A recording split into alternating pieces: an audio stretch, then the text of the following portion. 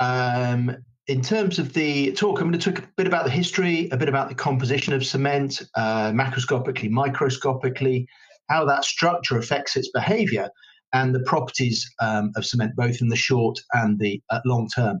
And I need to credit Robin Ling and Clive Lee, as well as Professor Tony Miles, who really have done a lot of experimentation over the years to understand how bone cement interacts with implants and our understanding of it.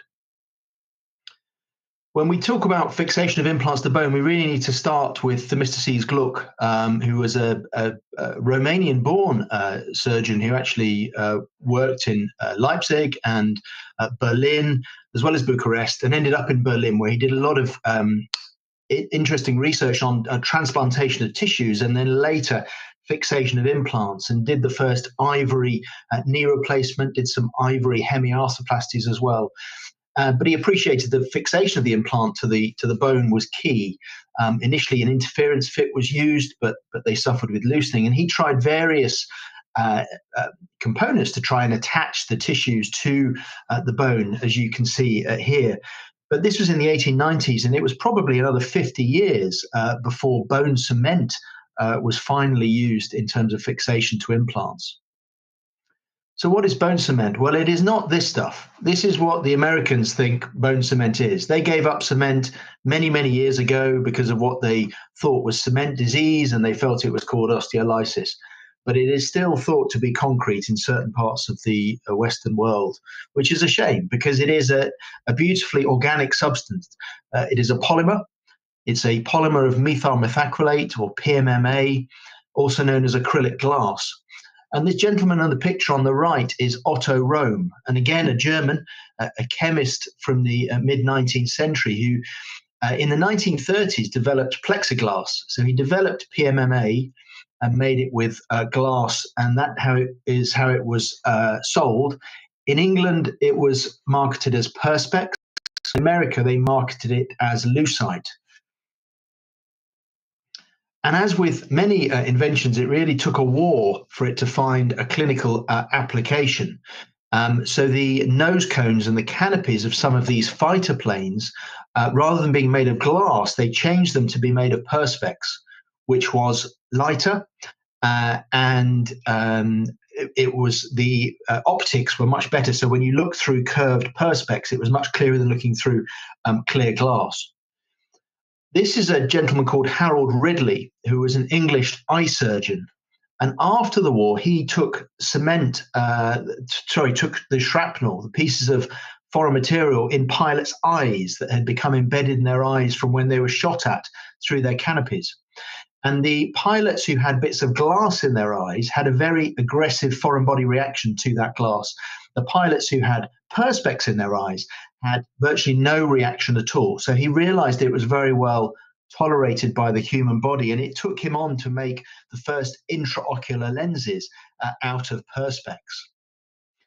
It was also, because of its biocompatibility, used by dentists as well for making dental implants and fixation of dental implants. But it wasn't until John Charnley was looking for a substance to attach implants to bone that, through his friendship with the dentists at the University of Manchester, he decided to try using PMMA, polymethyl methacrylate. So what is a polymer? Well, a polymer is simply a long chain of individual mer units or monomers, and they're joined together in very long chains, many thousands of units. And those chains are joined together with electrostatic van der Waals forces. What we know it as is a bag of polymer powder and a bottle of liquid monomer. And within the powder, there are other additives that make it visible on X-ray. So barium and zirconium are added to make it visible on X-ray. There's an initiator, and occasionally antibiotics or coloring are added. The bottle is a bottle of monomer. It has an inhibitor in it to stop it polymerizing. And there's also an activator as well for when the two are mixed together. And so this is a monomer of methyl methacrylate. And when you mix the liquid monomer with the polymer powder, essentially the initiator overcomes the inhibitor, and polymerization starts with the help of an activator. And you have this very long chain with free radicals at the end where more monomer molecules are added and smaller chains join together to become larger and longer chains. It's an exothermic reaction, so it produces heat. Excuse me, the temperature of the cement, the bone, and the implant is raised, but the blood and the tissue remove some of that heat so that the local soft tissue damage is minimal at least. We need to understand something about the basic biomechanics of cement. So we'll talk about stress, strain, fatigue, and viscoelasticity, which is a concept of two phenomena. One is creep and one is stress relaxation. And we'll talk about both of those. So you'll be familiar with this stress strain curve. And the important bit of that curve is the first part, the elastic part. And the gradient of this slope is called the Young's modulus. And every material will have a Young's modulus.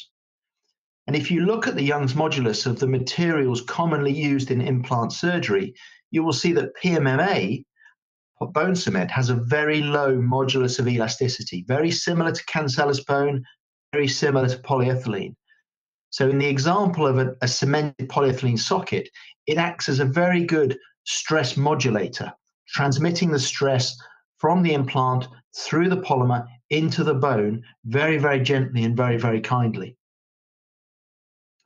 And the bottom line with these biomechanical short-term properties is that cement is weak in tension and shear, but it is very strong in compression with a low modulus of elasticity. And this is important to understand when we design implants to work with bone cement. We need to understand these properties.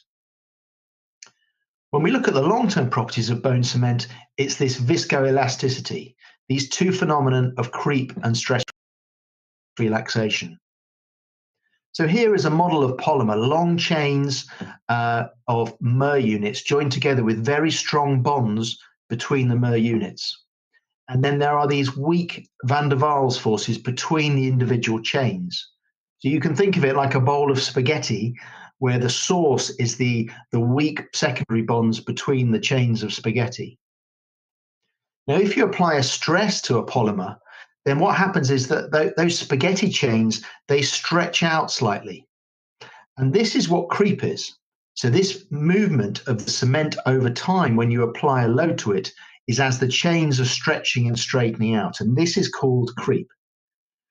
But you can see what's happened there is some of those forces between the chains have become stretched and their energy is increased. So as the material undergoes creep, the stress in the material goes up. And it's typically a tensile stress when bone cement is weak. But what happens if that stress is maintained, then those forces will revert. They will change to a lower energy state. They will lose energy and the stress will relax. So as long as you hold the material in a constant strain, yes, the stress increases with creep, but with time, it gradually reduces. And there have been experiments done looking at this. If you take a column of cement and you load it, over time, that cement will creep. And you can measure the rate of that creep over time. But the important thing is it changes over time. So creep is dependent upon the magnitude of the load, but also the length of time over which that load is applied. And here's an example of an experiment that Robin Ling and Clive Lee did. They took a metal model with grooves in, a cone of cement, and a taper, and they loaded it in a sterile bath for several days. And here is the specimen before the compression test. And here is the specimen after the compression test, several days. And you can see how that cement has crept. It's flowed into the mold over time. In terms of stress relaxation, you can do another experiment where you take a bar of cement, you hold it between two clamps, you stretch that cement, and you measure the stress within that cement. Measure shown by the yellow arrows here. You lock that in position, and then if you measure the stress within that material over time, then gradually the stress will reduce as those bonds reform in a lower energy state. And this is stress relaxation. And all materials, all bone cements will undergo creep and they will all undergo stress relaxation. Some more than others. You can see bone lock cement there was a cement designed to be slightly safer than other cements, but the changing chemicals changed its mechanical properties, and it underwent creep and stress relaxation much more than others. And with certain implants, it failed quite catastrophically. The other thing that we need to add in here as a long-term cement is this concept of fatigue. So every material will eventually fatigue and will fail. If you stress it through enough cycles above its endurance limit, then a material will fail.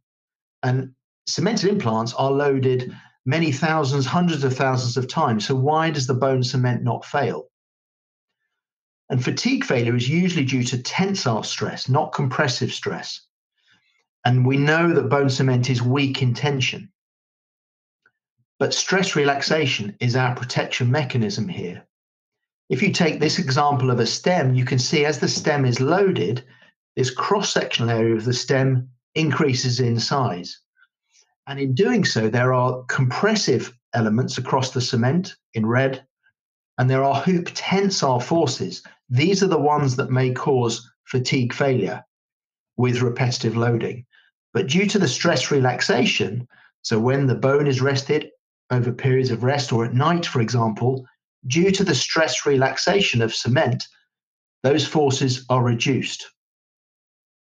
And therefore, the stress relaxation that occurs with cement is a self-protection against fatigue failure, so that you can load cement multiple times over the life of a hip over many decades. But because of the rest periods, that cement will not fail. So there's a little bit about the history, a bit about the composition, how the structure affects that behavior, and then some of the long and the short-term properties we've discussed there. I hope that's cleared a few things up ahead of